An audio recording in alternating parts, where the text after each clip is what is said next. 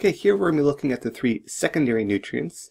The reason why I have the shifter here of the car is our primary nutrients are needed first, and then secondary nutrients are kind of the ones we would go to next as far as concern when feeding our plants. So looking first at calcium, represented by Ca, it's involved with providing structural support to cell walls and serves as a secondary messenger in response to stress. It does not translocate well in the plant, so that's mindful. You keep that in mind as a grower. That's hard to kind of get that through the plant, and you can show deficiency symptoms, particularly in the newer growth. Soil can help neutralize acids when it's added there. Can be commonly found in bones, and again, that cell wall, keep in mind, that's a very important component of plant cells.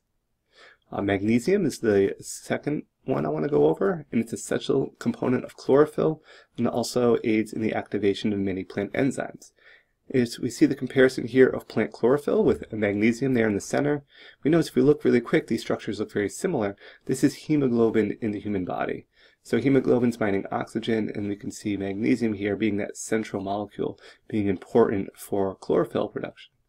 The lower leaves will typically show a deficiency by yellowing first. Dolomitic limestone, kind of that limestone we use to correct pH, is a common source for magnesium for the plants. Keep an eye out if you're using cocoa coir, as this media of choice and supplementation is often needed. So if you are using cocoa coir, if that's the media you're choosing to use, keep in mind you may have to be adding more magnesium than a grower choosing another media source.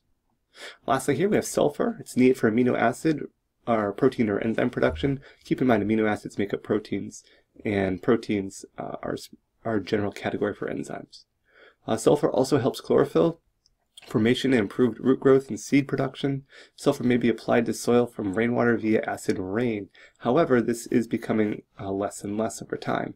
As we're cleaning up the acid rain, which is a great thing because it's degrading some of our forests and eroding some of our monuments, that's a great thing. But as a result, that acid rain was supplying some sulfur. So growers may now need to add some sulfur products to supplement what's not coming free from the rainwater. If you use gypsum or Epsom salts, this will increase sulfur levels. So if you're looking at a way to add it, Epsom salts and or gypsum are ways to do that.